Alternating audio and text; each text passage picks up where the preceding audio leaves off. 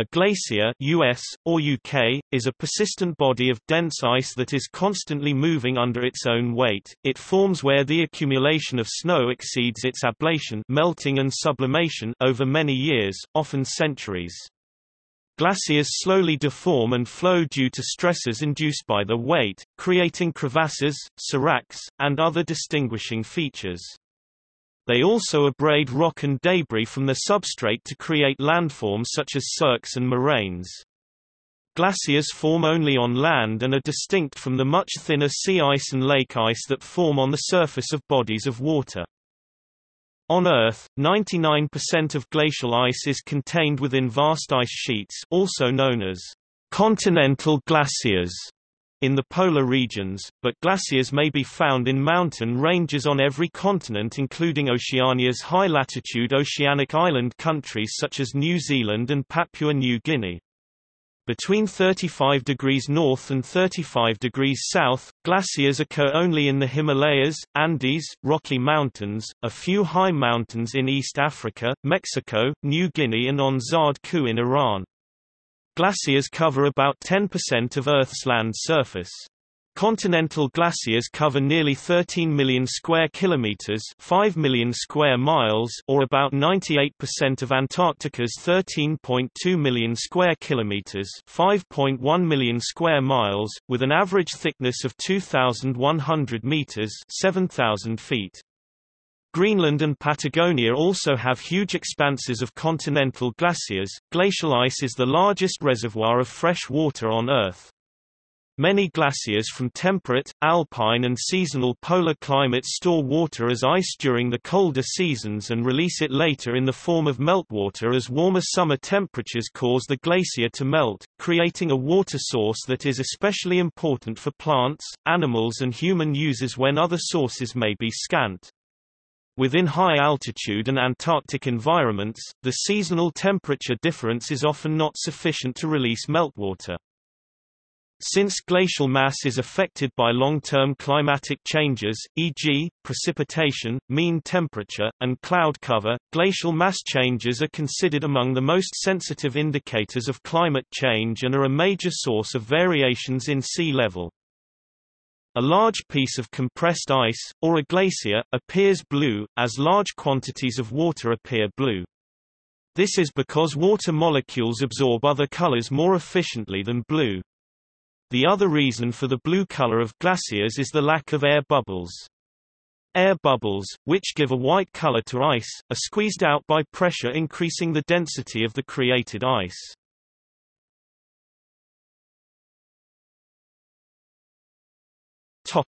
Etymology and related terms. The word glacier is a loanword from French and goes back, via Franco-Provençal, to the Vulgar Latin glaciarium, derived from the late Latin glacier, and ultimately Latin glacies, meaning ice. The processes and features caused by or related to glaciers are referred to as glacial. The process of glacier establishment, growth and flow is called glaciation. The corresponding area of study is called glaciology. Glaciers are important components of the global cryosphere.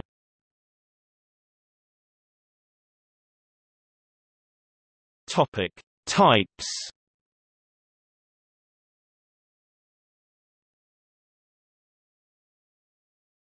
Topic: Classification by size, shape, and behavior.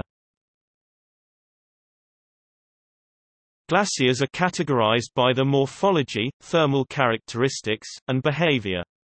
Cirque glaciers form on the crests and slopes of mountains. A glacier that fills a valley is called a valley glacier, or alternatively an alpine glacier or mountain glacier. A large body of glacial ice astride a mountain, mountain range, or volcano is termed an ice cap or ice field. Ice caps have an area less than 50,000 square kilometers, 19,000 square miles by definition.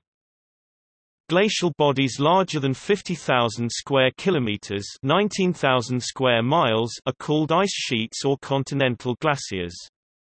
Several kilometers deep, they obscure the underlying topography. Only nunataks protrude from their surfaces. The only extant ice sheets are the two that cover most of Antarctica and Greenland.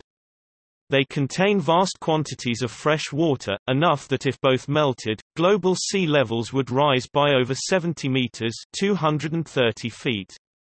Portions of an ice sheet or cap that extend into water are called ice shelves. They tend to be thin with limited slopes and reduced velocities. Narrow, fast-moving sections of an ice sheet are called ice streams. In Antarctica, many ice streams drain into large ice shelves. Some drain directly into the sea, often with an ice tongue, like Mertz Glacier. Tidewater glaciers are glaciers that terminate in the sea, including most glaciers flowing from Greenland, Antarctica, Baffin and Ellesmere Islands in Canada, southeast Alaska, and the northern and southern Patagonian ice fields. As the ice reaches the sea, pieces break off, or calve, forming icebergs.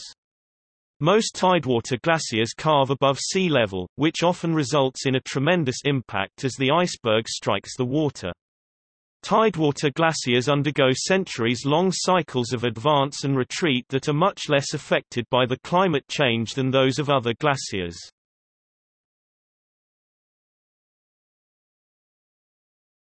Topic: Classification by thermal state. Thermally, a temperate glacier is at melting point throughout the year, from its surface to its base. The ice of a polar glacier is always below the freezing point from the surface to its base, although the surface snowpack may experience seasonal melting. A subpolar glacier includes both temperate and polar ice, depending on depth beneath the surface and position along the length of the glacier. In a similar way, the thermal regime of a glacier is often described by its basal temperature. A cold-based glacier is below freezing at the ice-ground interface, and is thus frozen to the underlying substrate. A warm-based glacier is above or at freezing at the interface, and is able to slide at this contact. This contrast is thought to a large extent to govern the ability of a glacier to effectively erode its bed, as sliding ice promotes plucking at rock from the surface below. Glaciers which are partly cold-based and partly warm-based are known as polythermal.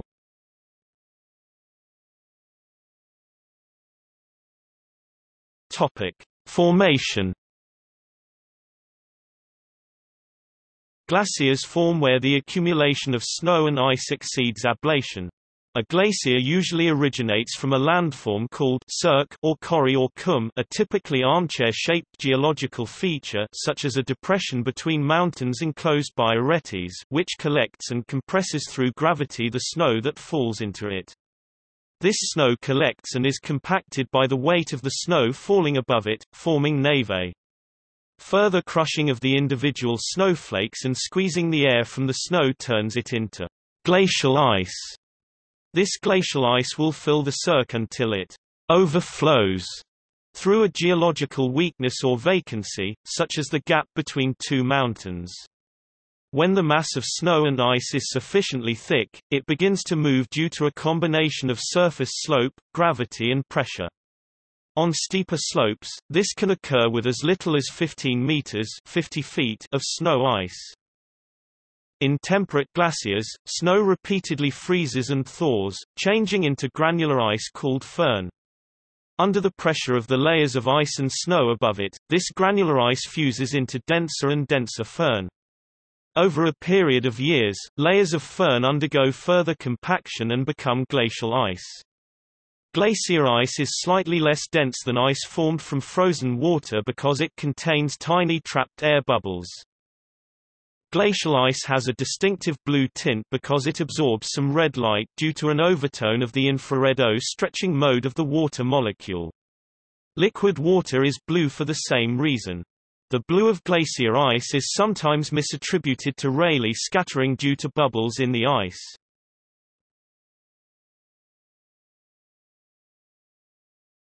Topic: Structure.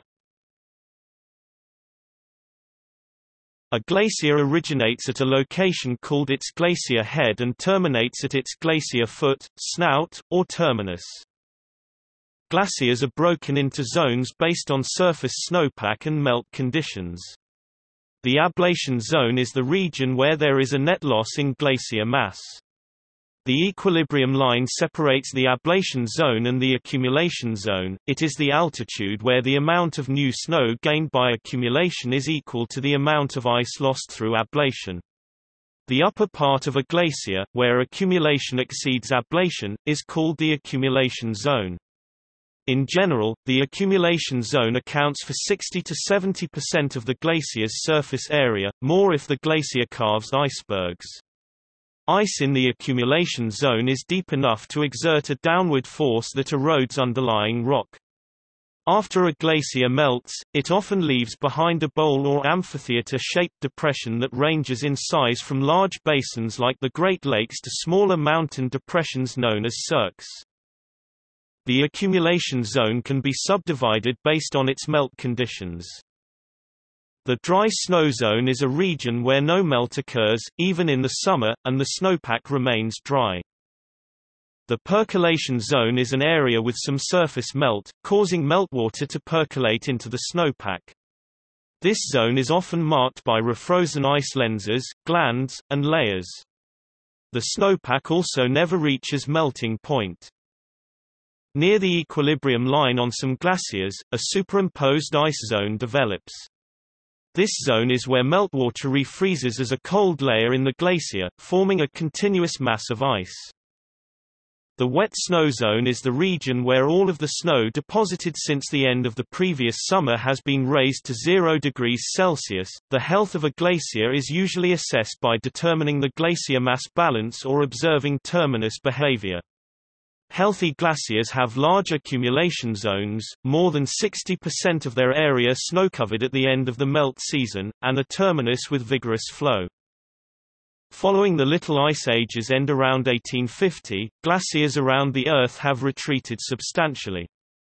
A slight cooling led to the advance of many alpine glaciers between 1950 and 1985, but since 1985 glacier retreat and mass loss has become larger and increasingly ubiquitous.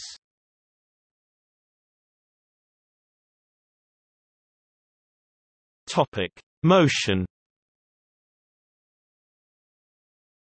Glaciers move, or flow, downhill due to gravity and the internal deformation of ice. Ice behaves like a brittle solid until its thickness exceeds about 50 meters (160 feet). The pressure on ice deeper than 50 meters causes plastic flow. At the molecular level, ice consists of stacked layers of molecules with relatively weak bonds between layers. When the stress on the layer above exceeds the interlayer binding strength, it moves faster than the layer below. Glaciers also move through basal sliding. In this process, a glacier slides over the terrain on which it sits, lubricated by the presence of liquid water. The water is created from ice that melts under high pressure from frictional heating. Basal sliding is dominant in temperate, or warm-based glaciers. Although evidence in favor of glacial flow was known by the early 19th century, other theories of glacial motion were advanced, such as the idea that melt water, refreezing inside glaciers, caused the glacier to dilate and extend its length. As it became clear that glaciers behaved to some degree as if the ice were a viscous fluid, it was argued that regelation, or the melting and refreezing of ice at a temperature lowered by the pressure on the ice inside the glacier, was what allowed the ice to deform and flow. James Forbes came up with the essentially correct explanation in the 1840s, although it was several decades before it was fully accepted.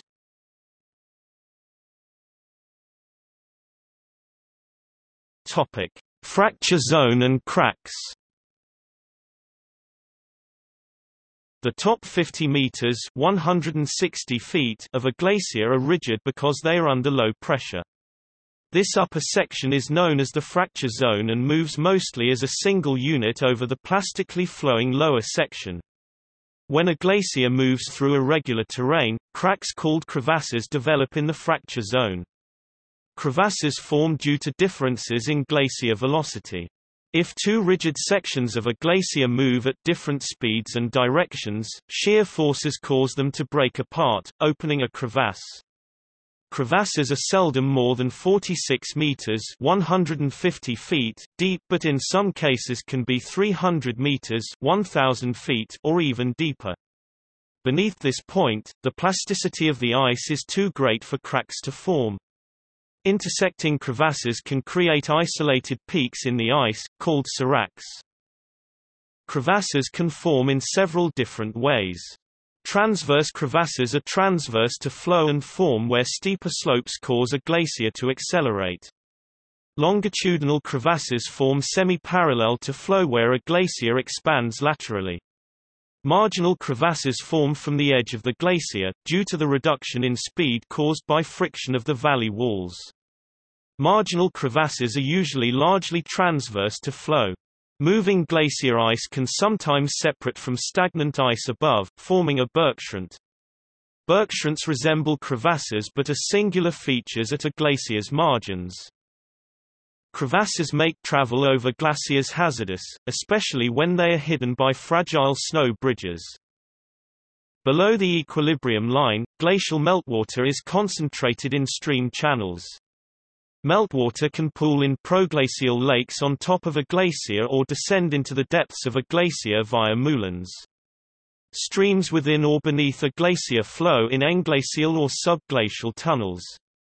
These tunnels sometimes re-emerge at the glacier's surface.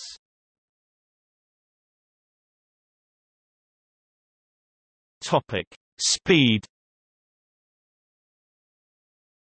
The speed of glacial displacement is partly determined by friction. Friction makes the ice at the bottom of the glacier move more slowly than ice at the top. In alpine glaciers, friction is also generated at the valley's side walls, which slows the edges relative to the center. Mean speeds vary greatly, but is typically around 1 meter (3 feet) per day. There may be no motion in stagnant areas, for example, in parts of Alaska, trees can establish themselves on surface sediment deposits. In other cases, glaciers can move as fast as 20 to 30 meters (70 to 100 feet) per day, such as in Greenland's Jakobshavn Isbrae, Greenlandic, Cermak Kujathleq. Velocity increases with increasing slope, increasing thickness, increasing snowfall, increasing longitudinal confinement, increasing basal temperature, increasing meltwater production and reduced bed hardness. A few glaciers have periods of very rapid advancement called surges. These glaciers exhibit normal movement until suddenly they accelerate, then return to their previous state. During these surges, the glacier may reach velocities far greater than normal speed. These surges may be caused by failure of the underlying bedrock, the pooling of meltwater at the base of the glacier, perhaps delivered from a supraglacial lake, or the simple accumulation of mass beyond a critical tipping point. Temporary rates up to 90 meters (300 feet) per day have occurred when increased temperature or overlying pressure caused bottom ice to melt and water to accumulate beneath a glacier. In glaciated areas where the glacier moves faster than 1 km per year, glacial earthquakes occur. These are large-scale earthquakes that have seismic magnitudes as high as 6.1. The number of glacial earthquakes in Greenland peaks every year in July, August and September and increased rapidly in the 1990s and 2000s. In a study using data from January 1993 through October 2005, more events were detected every year since 2002, and twice as many events were recorded in 2005 as there were in any other year.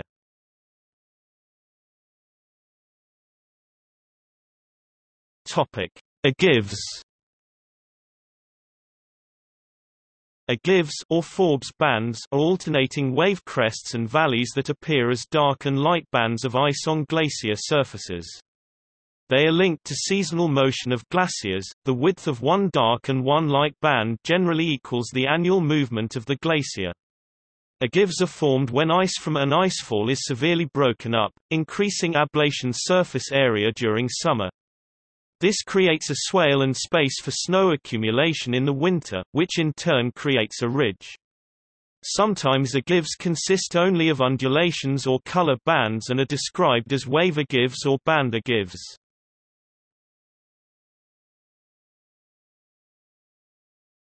Topic: Geography. Glaciers are present on every continent and approximately 50 countries, excluding those Australia, South Africa that have glaciers only on distant subantarctic island territories. Extensive glaciers are found in Antarctica, Chile, Canada, Alaska, Greenland and Iceland. Mountain glaciers are widespread, especially in the Andes, the Himalayas, the Rocky Mountains, the Caucasus, Scandinavian mountains and the Alps. Mainland Australia currently contains no glaciers, although a small glacier on Mount Kosciuszko was present in the last glacial period. In New Guinea, small, rapidly diminishing, glaciers are located on its highest summit massif of Puncak Jaya.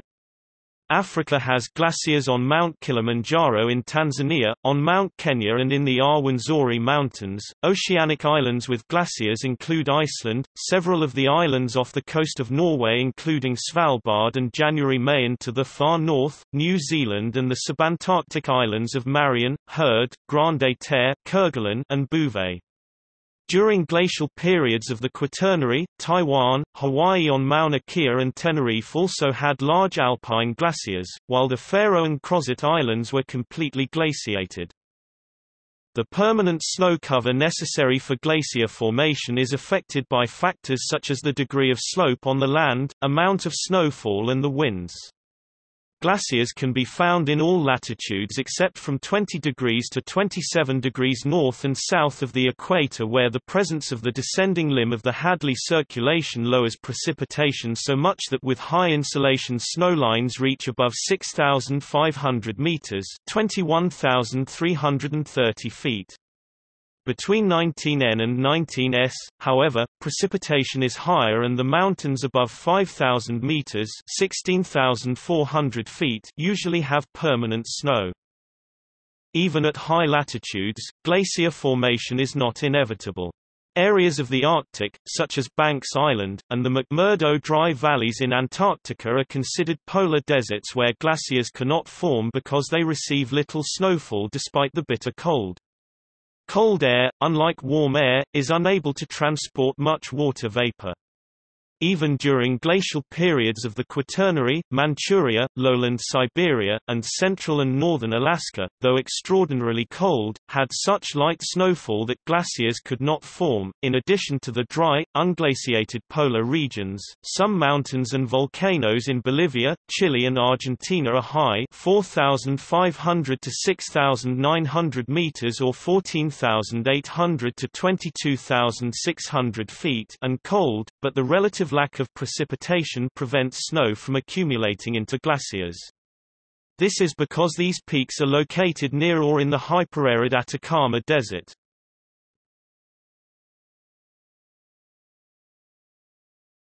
Topic: Glacial geology. Glaciers erode terrain through two principal processes, abrasion and plucking. As glaciers flow over bedrock, they soften and lift blocks of rock into the ice. This process, called plucking, is caused by subglacial water that penetrates fractures in the bedrock and subsequently freezes and expands. This expansion causes the ice to act as a lever that loosens the rock by lifting it. Thus, sediments of all sizes become part of the glacier's load. If a retreating glacier gains enough debris, it may become a rock glacier, like the Timpanogos Glacier in Utah. Abrasion occurs when the ice and its load of rock fragments slide over bedrock and function as sandpaper, smoothing and polishing the bedrock below. The pulverized rock this process produces is called rock flour and is made up of rock grains between 0.002 and 0.00625 mm in size. Abrasion leads to steeper valley walls and mountain slopes in alpine settings, which can cause avalanches and rock slides, which add even more material to the glacier. Glacial abrasion is commonly characterized by glacial striations. Glaciers produce these when they contain large boulders that carve long scratches in the bedrock. By mapping the direction of the striations, researchers can determine the direction of the glacier's movement. Similar to striations are chatter marks, lines of crescent-shaped depressions in the rock underlying a glacier. They are formed by abrasion when boulders in the glacier are repeatedly caught and released as they are dragged along the bedrock. The rate of glacier erosion varies. 6 factors control erosion rate: velocity of glacial movement, thickness of the ice, shape, abundance and hardness of rock fragments contained in the ice at the bottom of the glacier, relative ease of erosion of the surface under the glacier, thermal conditions at the glacier base, permeability and water pressure at the glacier base. Often the bedrock has frequent fractures on the surface. Glacial erosion rates tend to increase as plucking is the main erosive force on the surface. When the bedrock has wide gaps between sporadic fractures, however, abrasion tends to be the dominant erosive form and glacial erosion rates become slow. Glaciers in lower latitudes tend to be much more erosive than glaciers in higher latitudes, because they have more meltwater reaching the glacial base and facilitate sediment production and transport under the same moving speed and amount of ice. Material that becomes incorporated in a glacier is typically carried as far as the zone of ablation before being deposited. Glacial deposits are of 2 distinct types. Glacial till, material directly deposited from glacial ice. Till includes a mixture of undifferentiated material ranging from clay size to boulders, the usual composition of a moraine. Fluvial and outwash sediments, sediments deposited by water. These deposits are stratified by size. Larger pieces of rock that are encrusted in till or deposited on the surface are called glacial erratics. They range in size from pebbles to boulders, but as they are often moved great distances, they may be drastically different from the material upon which they are found. Patterns of glacial erratics hint at past glacial motions.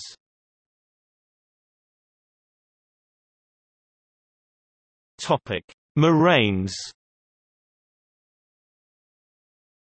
Glacial moraines are formed by the deposition of material from a glacier and are exposed after the glacier has retreated. They usually appear as linear mounds of till, a non-sorted mixture of rock, gravel and boulders within a matrix of a fine powdery material. Terminal or end moraines are formed at the foot or terminal end of a glacier. Lateral moraines are formed on the sides of the glacier. Medial moraines are formed when 2 different glaciers merge and the lateral moraines of each coalesce to form a moraine in the middle of the combined glacier.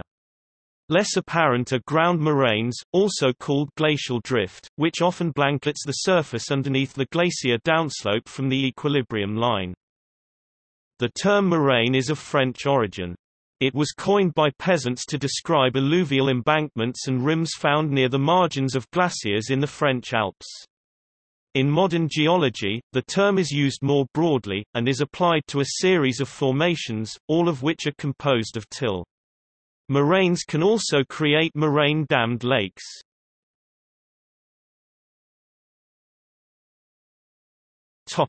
Drumlins. Drumlins are asymmetrical, canoe-shaped hills made mainly of till. Their heights vary from 15 to 50 meters and they can reach a kilometer in length. The steepest side of the hill faces the direction from which the ice advanced (stos), while a longer slope is left in the ice's direction of movement (lee). Drumlins are found in groups called drumlin fields or drumlin camps. One of these fields is found east of Rochester, New York. It is estimated to contain about 10,000 drumlins. Although the process that forms drumlins is not fully understood, their shape implies that they are products of the plastic deformation zone of ancient glaciers. It is believed that many drumlins were formed when glaciers advanced over and altered the deposits of earlier glaciers.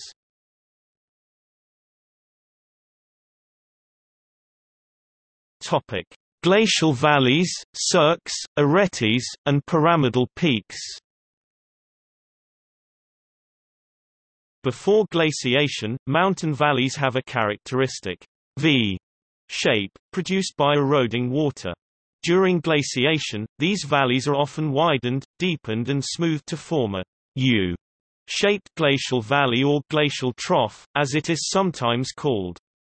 The erosion that creates glacial valleys truncates any spurs of rock or earth that may have earlier extended across the valley, creating broadly triangular-shaped cliffs called truncated spurs.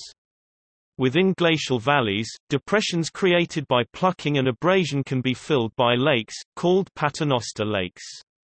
If a glacial valley runs into a large body of water, it forms a fjord. Typically, glaciers deepen their valleys more than the smaller tributaries. Therefore, when glaciers recede, the valleys of the tributary glaciers remain above the main glacier's depression and are called hanging valleys.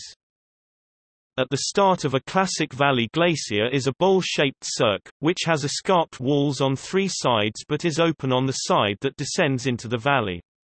Cirques are where ice begins to accumulate in a glacier.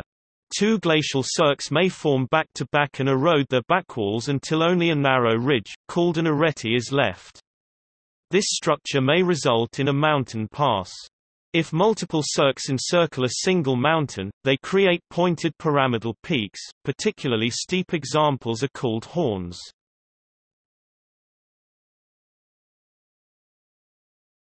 Topic: Roches moutonnées. Passage of glacial ice over an area of bedrock may cause the rock to be sculpted into a knoll called a roche moutonnées, or sheepback rock. Roches moutonnées may be elongated, rounded and asymmetrical in shape. They range in length from less than a meter to several hundred meters long. Roches moutonnées have a gentle slope on their up-glacier sides and a steep to vertical face on their down-glacier sides.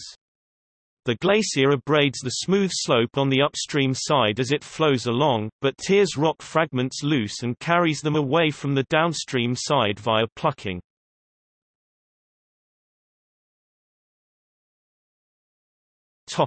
Alluvial stratification. As the water that rises from the ablation zone moves away from the glacier, it carries fine eroded sediments with it. As the speed of the water decreases, so does its capacity to carry objects in suspension. The water thus gradually deposits the sediment as it runs, creating an alluvial plain. When this phenomenon occurs in a valley, it is called a valley train. When the deposition is in an estuary, the sediments are known as bay mud. Outwash plains and valley trains are usually accompanied by basins known as kettles. These are small lakes formed when large ice blocks that are trapped in alluvium melt and produce water-filled depressions. Kettle diameters range from 5 meters to 13 kilometers, with depths of up to 45 meters. Most are circular in shape because the blocks of ice that formed them were rounded as they melted.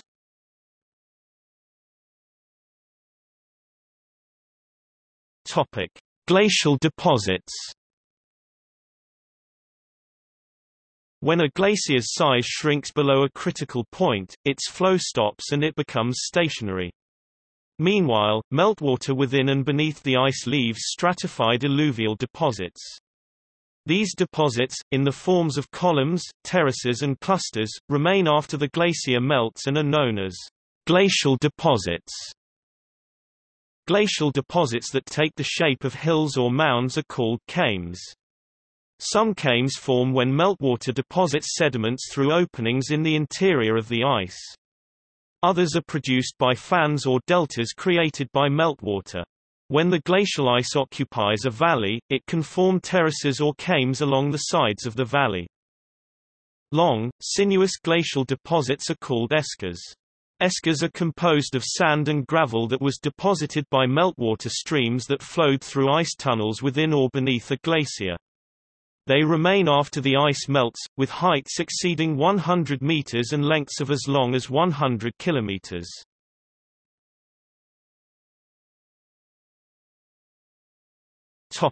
Loess deposits. Very fine glacial sediments or rock flour is often picked up by wind blowing over the bare surface and may be deposited great distances from the original fluvial deposition site. These Aeolian Loess deposits may be very deep, even hundreds of meters, as in areas of China and the Midwestern United States of America. Katabatic winds can be important in this process.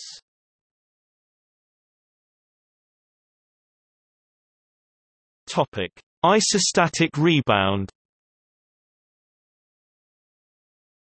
Large masses, such as ice sheets or glaciers, can depress the crust of the Earth into the mantle. The depression usually totals a third of the ice sheet or glacier's thickness. After the ice sheet or glacier melts, the mantle begins to flow back to its original position, pushing the crust back up. This post-glacial rebound, which proceeds very slowly after the melting of the ice sheet or glacier, is currently occurring in measurable amounts in Scandinavia and the Great Lakes region of North America. A geomorphological feature created by the same process on a smaller scale is known as dilation faulting. It occurs where previously compressed rock is allowed to return to its original shape more rapidly than can be maintained without faulting. This leads to an effect similar to what would be seen if the rock were hit by a large hammer. Dilation faulting can be observed in recently deglaciated parts of Iceland and Cumbria.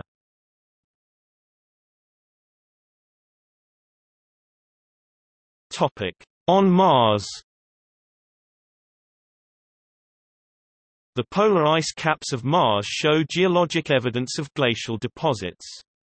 The South Polar Cap is especially comparable to glaciers on Earth. Topographical features and computer models indicate the existence of more glaciers in Mars past. At mid-latitudes, between 35 degrees and 65 degrees north or south, Martian glaciers are affected by the thin Martian atmosphere. Because of the low atmospheric pressure, ablation near the surface is solely due to sublimation, not melting.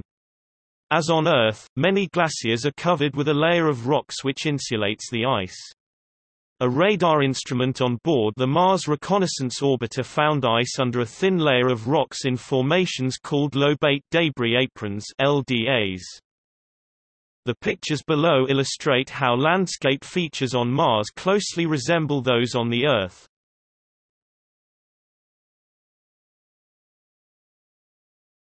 Topic: See also: Glacial landform – landform created by the action of glaciers. Glacial motion. Glacier growing. Glacier morphology.